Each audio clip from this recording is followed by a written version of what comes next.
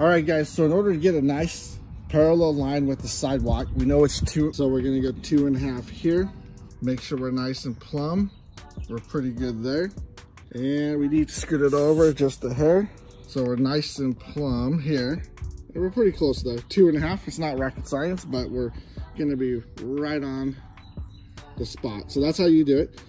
So in order to make this easy for you DIYers, the easiest way to do this is to take your concrete, pour it in, and then fill it with water and let gravity pull the water down and cure the concrete. Quick, easy way to get your inlines to be all the same line is you just run the string from your end post or your terminal posts from post to post, and then use the string to line up all your inlines, and they'll be perfectly straight. Little fence that we did here, 36 feet of wood fence using galvanized round posts. We also removed the old 4-foot fence that was up, and we'll be hauling this away to the dump.